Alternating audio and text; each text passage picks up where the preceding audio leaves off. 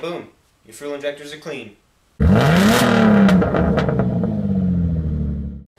What's up, guys? Alright, today I'm going to show you how to clean some fuel injectors, because I got them out, so I might as well clean them. What you will need is some carb cleaner, a 9-volt battery. I've seen it done with a AA, but I tried it and mine doesn't work with the AA, so I need a 9-volt. And just some speaker wire with the ends on it to clamp onto the inside of the fuel injector. So you clamp those on there.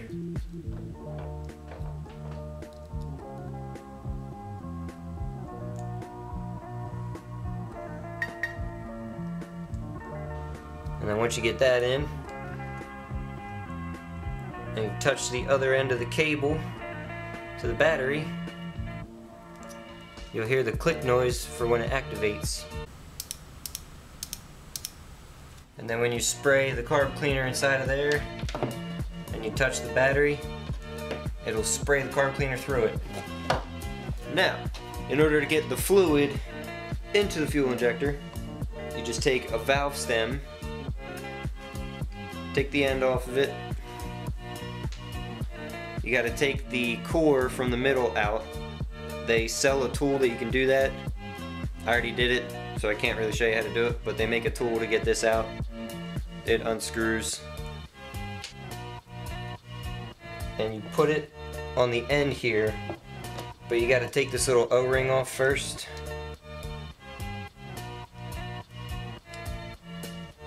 So you just take the O-ring off. And then this goes around the end of that, around the end of the fuel injector. Like so.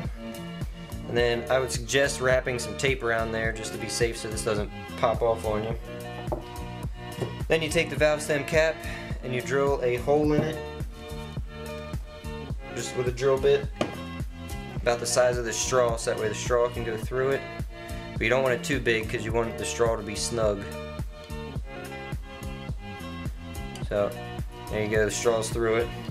And then you put that on there. Put your straw through.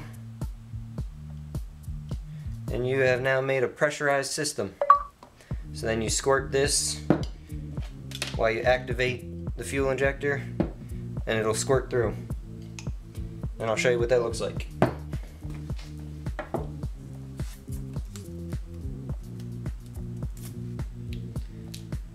Tape it on there.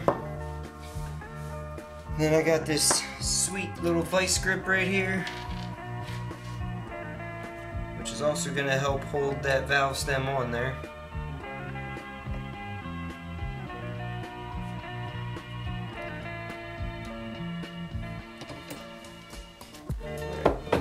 Put carb cleaner in the hole. And watch the magic. It's kind of tricky.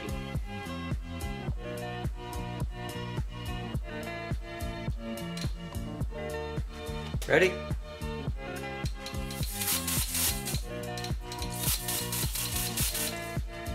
You want to just give it a nice pulse.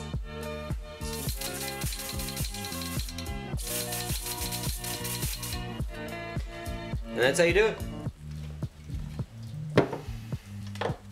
So, just do that to all 4 of them, or 6 or 8 or however many you got. And that's it.